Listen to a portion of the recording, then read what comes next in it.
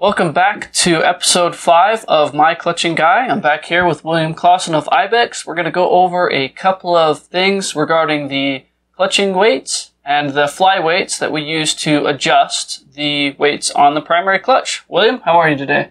I'm doing great, thank you. Alrighty, let's get into this. So this is one of the clutch flyweights out of a clutch. The few pieces of it is your bushing, the ramp, and the holes for the magnets. We use magnets to adjust the mass of this flyweight. As I had mentioned earlier, part of the equation is mass and mass location. That's why we've chosen to use magnets, because we can move them around. So, depending on where the mass is, it's going to change the clutching characteristics of your snowmobile or UTV, correct? Correct. So, the factory weights don't have any adjustability. They're designed and they are one size fits all. Right. But we've taken and provide a adjustable clutch weight. But that is only, like I said, a piece of this equation. The secret to the Ibexx package over any other competitors, even adjustable competitors, is the shape of this curve. And that all is going to change how the primary clutch engages and disengages?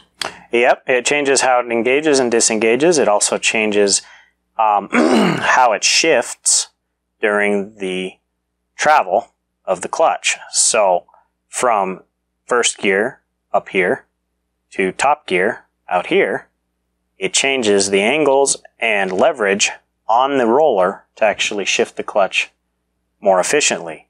With our curve, we run anywhere from 5 to 20% lighter than any competitive curve, therefore making this weight able to react much quicker, because we are using leverage rather than just mass.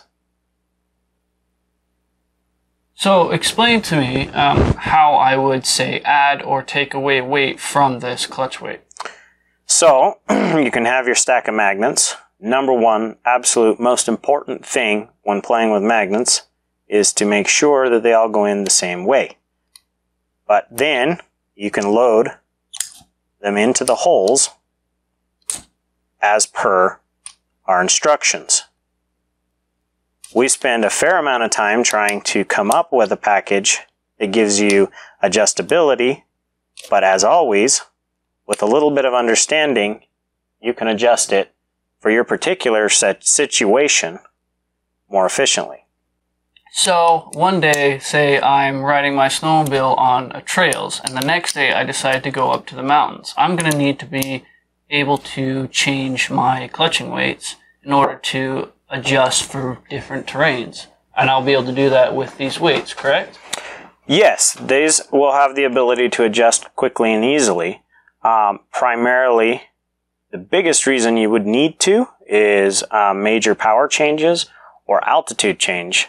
If you're going from flatland sea level to mountain high altitude, you will need to make a change because the horsepower of your engine has changed due to the lack of air at the high altitude.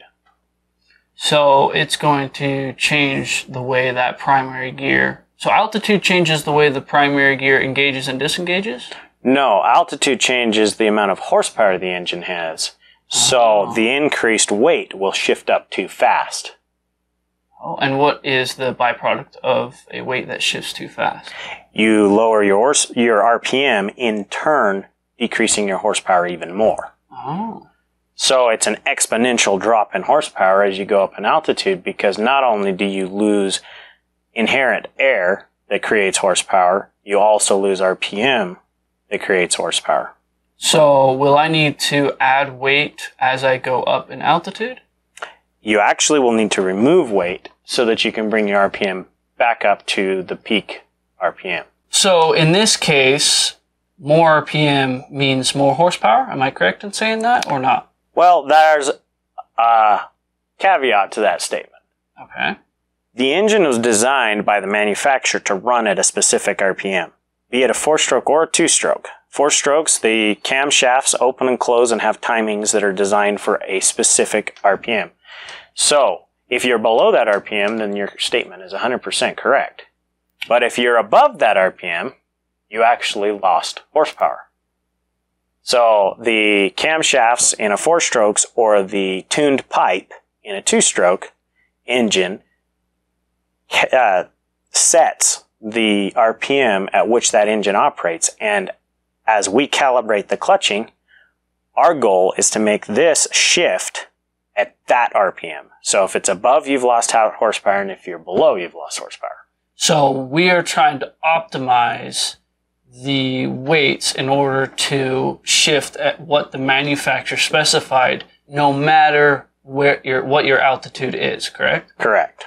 That's pretty neat, because as I, move higher up into the mountains, or say one weekend I'm down in a lower altitude just doing some testing, and as I move up, I'll be able to adjust my weights and change them in order to hit that deep snow powder days, right? Correct. Cool. So on a UTV, is the concept the same, or is it just a little bit different? How do I adjust in a UTV? So on UTVs, the concept's the same. You probably won't run into the altitude issues near as much with a UTV as you do with a snowmobile. Okay, so what's the benefit of changing out my weights and adding and taking away weight? Well, what you do quite often is change tires. A lot of people go from small tires for the trail to big tires for the sand. Mm-hmm. And even if they're the same size tire, but they're going from sand to trail a lot, the adjustability gives you a way to keep right on target. The other advantage with this particular weight is, even if you're not going to adjust it each time you go ride, it does give you the ability to adjust it for your vehicle, because most buggies are different. Most people spend a lot of money on accessories. They've put tires, wheels, they've put stereos, they've put winches, they've put hitches, they've put more people. These various things can change, and so what you want to do is dial it in for your most common way you ride. Right, so if I spend most of my time in the sand, in the dunes, here at St. Anthony, which is nearby us, I can set up my UTV for that type of terrain, right? Yes. That's pretty good to know. So, one of the things I would like to go into a little bit here is how we adjust these and what holes, because I know everybody wants to know which hole do I put the magnets in. So, as a rule of thumb, normally speaking, we try and fill the heel first and work our way out to the tip. That is a kind of quick, easy rule of thumb. It is not the end-all be-all. Some situations you would change it. What you need to understand is that these 4 holes, or 2 holes on a Can-Am, are speed related. So this particular hole adjusts your engagement to about 20 miles per hour. This hole from 20 to about 40, 40 to 60, 60 up. Now again, these are rules of thumb. They are not hard set rules of science. They give you a rough range. Every hole affects the other hole, so they all merge together and blend together.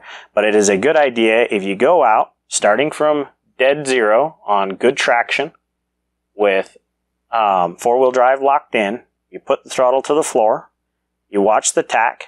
By 20 to 25 miles an hour, that tack should be settled in to the peak RPM given by the manufacturer. It should maintain that RPM all the way to 70 plus miles an hour. It can have a fluctuation of around 100 RPM. That's okay. Plus or minus 100 is okay. But if you're seeing a consistent loss of 500 or 1,000 RPM, then you got too much weight out here.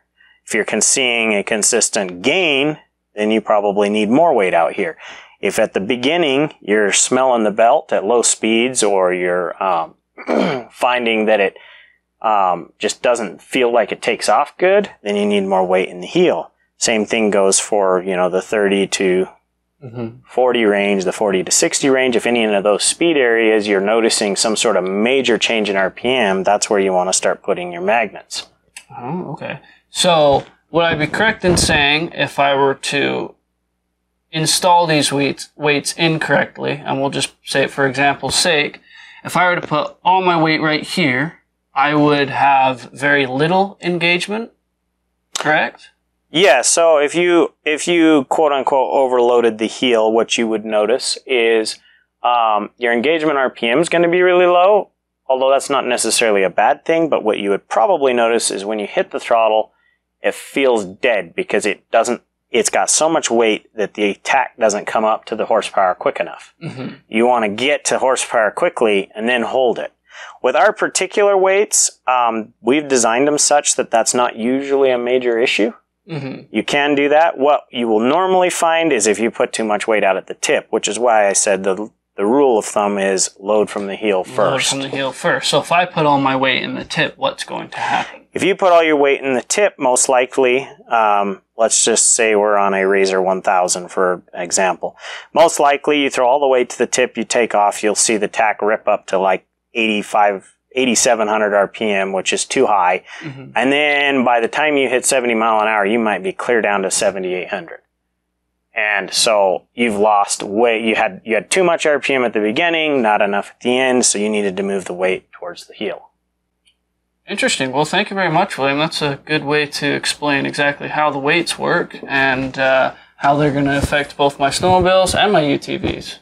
All right. Well, thank you very much for tuning in to episode 5 of My Clutching Guy. We went over the primary clutch weights, which is the brainchild of the primary clutch. Next, we're going to be checking out the helix, which is the brainchild of the secondary clutch. Well, thank you very much, William. We'll see you next time when we explain the helix on the secondary clutch, right? Yes, sir. All righty. See you all soon.